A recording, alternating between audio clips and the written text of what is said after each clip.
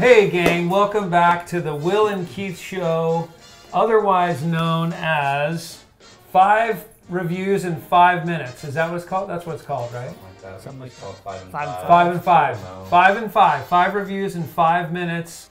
All right, first up we have the Waterworks Lamson Guru, the new Guru S, which has been out for a little while, maybe a year, but we just wanted to highlight it. We really dig this reel. Do you like this reel? I dig that reel.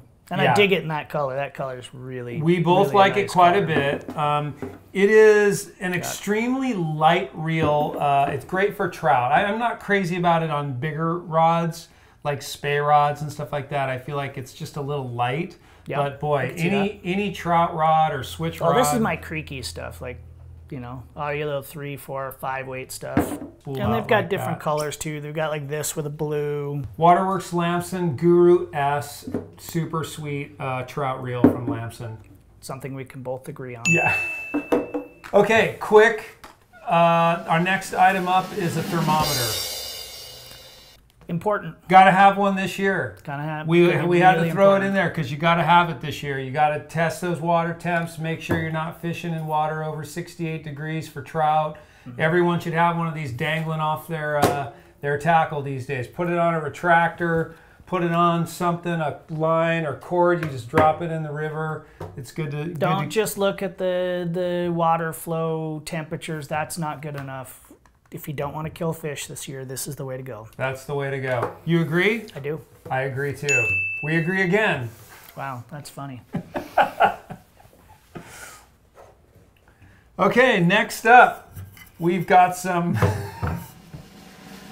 beverage bottles here. Some shameless self-promotion. Hey now, we've got some coffee and water bottles. This is a nice big bottle. It's a good size. And oh, look at that. They say Ashland Fly Shop right on the front. Yeah, I don't know about that. That's the worst part of it. No, these are great. I really like the top closure. The 50/50 bottles are super cool. I just got a new motorcycle. This is getting strapped onto it. He's talking about the motorcycle like every second. So if you come in, you're going to be talking about motorcycles. Yeah. So, yeah, really nice top, easy to deal with. Same on this. I like this. You can clip it with a carabiner, put it on anything. Easy to carry, easy to turn off and on.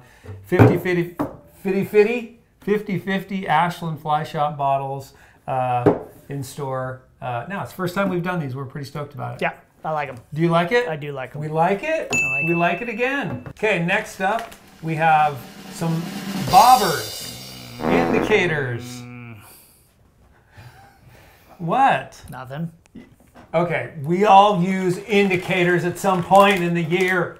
Here they are, our 2 favorites, thingamabobbers, the old mainstay. You know, they're not that hard to use. There's a million ways to rig them. You can rig them with rubber bands so they don't muss up your leader. You can slide them up and down. You can just pinch it and pull it through. It does muck your leader up a little bit, but not too bad. And then the reinvented indicator, the airlock, which has a little notch where you lay your leader in, and then a little screw that screws in. I'm gonna say if you got to. Airlocks. If you got to go that way, go that way. I will say you will notice these are a little heavier. They're a little more thuddy or heavier, but they are very convenient. We do have some extra little screws if you lose that. These don't kink your leader as much. They don't kink your leader as much, yeah. So. Anyway, we like them? We both are kind of... If you got to do it. Last but not least, we have the Sims boat bag redesigned for 2021. I really, really like this. I really like the size of this bag. For a consumer, this is excellent. We did have a very well-known local guide came in yesterday and was like, what can I put in there? My shaving kit and my this and that. Well, obviously guides need to put a few more things in there. Oh, look at that! You can put all this stuff in there. This is for you, our well-known local guide. What can we put in there? Oh, not that one. real world fitting of things in there. Yes. It's nice, concave. It fits over the top. And this is meant so that you can kind of see what goes in there and stuff. So this is like your tippets and things you need to get in and out of really quickly. You can change the partitions around. It's all Velcroed in. You know, things you can put on the side, latch to the side. This latch is a little, you know, we get a little weird, but it really does work. It's not popping off there unless you pull. Yeah, so you don't have to always grab it by the strap. You can grab it by the handle, which is nice. I do like this bag. I hate to agree with you, but yeah.